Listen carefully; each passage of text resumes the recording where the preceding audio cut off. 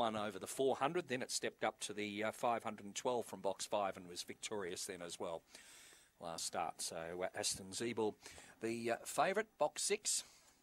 We'll soon know. The last of them has been locked away. We're set for a start. This is race 8, Mount Gambier.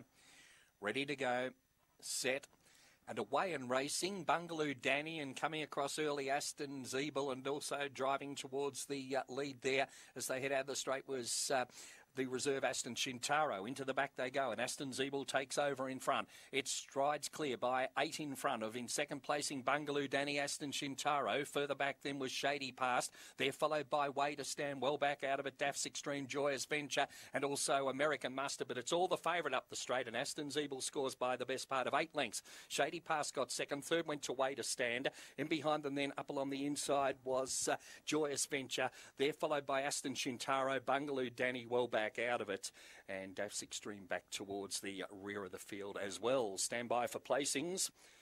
Favourite Too Good, number 6 Aston Zeeble for Dave Peckham. Well done, Dave. That's a treble today. Aston Mitchell, Night Patrol, your other 2 winners, and Dave gets a treble with Aston Zeeble scoring in race number 8 here at Mount Gambier, number 6. Second placing goes to the 5, Shady Past, and third in should be the 2,